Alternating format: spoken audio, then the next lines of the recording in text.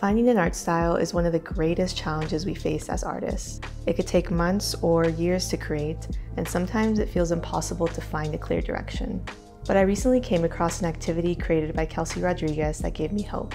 She outlined a clear process for finding an art style that feels authentic to you, and it seems incredibly helpful. So today, I'm taking on the challenge of finding my art style. Let's see how it goes.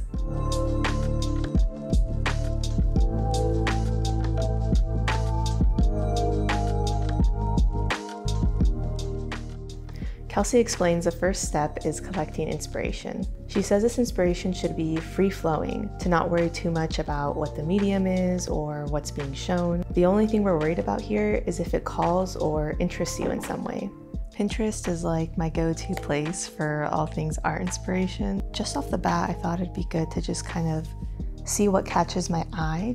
I am really drawn to this painting. Things that have people, things that kind of depict stories or life. I think I'm gonna save this. This is really interesting. I think that's interesting, but I like it, but I don't love it. So I think I'm gonna just only include things that I feel like I really, really love, that I'm just very excited about. Oh, this is so cool. I love the perspective in this. I'm gonna go ahead and save that. Let's go back over here. Oh, this is interesting. Oh, this is beautiful.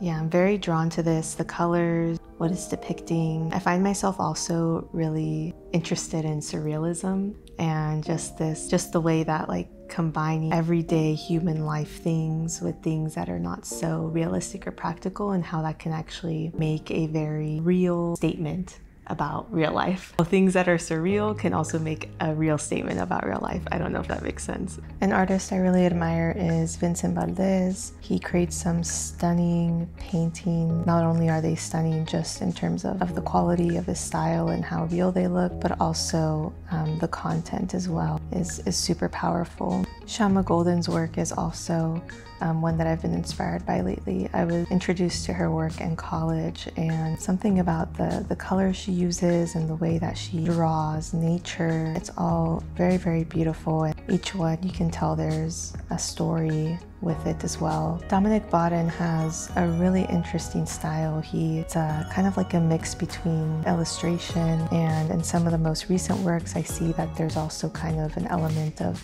paper collage mixed in with there as well. After collecting inspiration, it's time to create some connections. Kelsey explained some helpful methods for creating connections between all the inspiration you find, such as if you had a gallery of all these pieces, what would you title it? Okay, so now that we have all of our inspiration here, it's time to create some connections. There's a lot of different things going on in here, lots of different types of art, lots of different subject matter. We have some, illustration and paintings, and then we also have some more abstract art as well. I think a way that I can try to create some of the connections are kind of based on groupings. So perhaps first I'll focus on like visual style, and then after maybe I'll think more about like subject. For visual style, I'm noticing a lot of bright colors.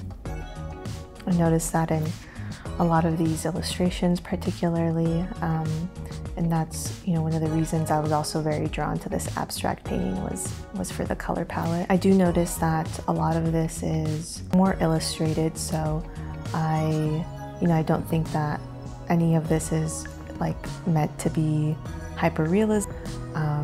So I think that could be another thing to write down as well, is more illustrated.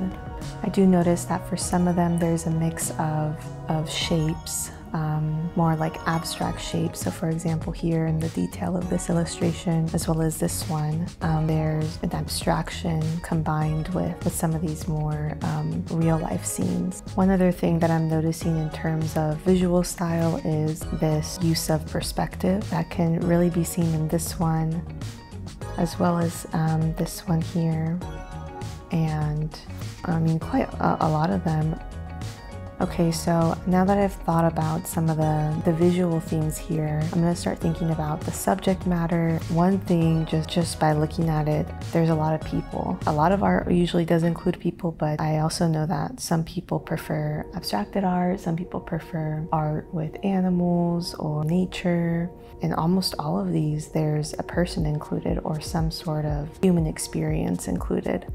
So I think I'm gonna take a note of that as well. Human experience. Something that I mentioned earlier, which I do think is still very present here, is a mix of surrealism in a lot of these. One last thing that I'm noticing as a big theme in terms of subject matter is this hint on storytelling. Okay. I think we have a good base for this next part, which is thinking about if we were to title this as a gallery, if this was a gallery that we went to visit, and let's just say I curated this gallery, what would I title it? And that's really hard, but I do think it's a really good exercise that Kelsey is proposing. Okay, I have some ideas, but to be honest, they might all be terrible. Human windows, that's a title I can think of. And the reason why I thought of that was, you know, focusing on the fact that these are all focused on the human experience, but windows because it's like each piece is giving you an insight into a different lived experience, or almost like you're looking into a certain type of world. Another one I can think of is people, perspectives, and portals. I was trying to make it sound catchy with the 3 Ps, but kind of similarly, different lived experiences and the way that all these pieces transport you to a different place and time. What I really like about the word portals is that I feel like it touches a little bit on the surrealism. It makes it a little bit more like sci-fi, if that makes sense. My favorite one would have to be people, perspectives, and portals. So I think we'll make that the title of this. And I think that name is actually starting to grow on me. I think that's actually a pretty good title for this gallery.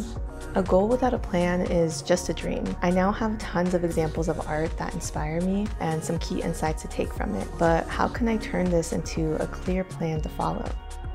So this is the goal tracker where I've been keeping all of my goals for the year. As you can see, I have some different focus areas. I think everything related to art, I'm gonna have it live under career. I have a few goals here already related to art, but I think this is a really good opportunity to take what I've learned in this exercise, this newfound kind of art style to go for, and turn it into some very clear action items so that I can start to really develop this art style. One thing that I can clearly see from all the work is a lot of people are featured, a lot of different human figures, and though I feel pretty comfortable drawing a human figure, it's still not something that I've really mastered yet. I want to create a goal around taking time to really study the human figure and make sure that I feel so comfortable with it. Very natural for me to keep on including humans in my pieces. Something else that I think is going to be really important is really understanding color. I can see that in a lot of these pieces, and a lot of pieces that I admire, they really have a really great mastery of color and color theory. And so I'd really love to create a goal in here around perhaps mastering color. And so here are those 2 new goals that I added. Because a huge component of all of these pieces is storytelling, I think it's going to be really key for have a good understanding of current issues, of things that I'm passionate about, because without a story, there really is no like art piece in this lens. 2 projects that include a form of storytelling. And then for each of these goals, we can kind of go in and start breaking it down to what that really means. So for create 2 projects that include a form of storytelling, the actions that I'm going to take to actually be able to accomplish that is probably 1 hour a week, interested in. Probably add more actions as I start to see this goal develop. For improving human anatomy drawing skills, I think one very clear action I can take is draw one portrait a week. If I can draw more than one, I think that would be even better, but we can start off with one. Another thing that I think would be beneficial is probably taking some type of human anatomy drawing course. I think that can mean anything from simply finding like a series on YouTube for me to follow, all the way to maybe if there is one that seems, you know, really high value, I could also enroll in like an actual class that I pay for. And then the last goal that we have is become skillful in color theory. And some of the things that I've seen that folks do in relation to color theory is to do color studies. I haven't done too many color studies in my life, and color theory is actually something that I struggle a lot with. So I think a good action would be complete one color study a week.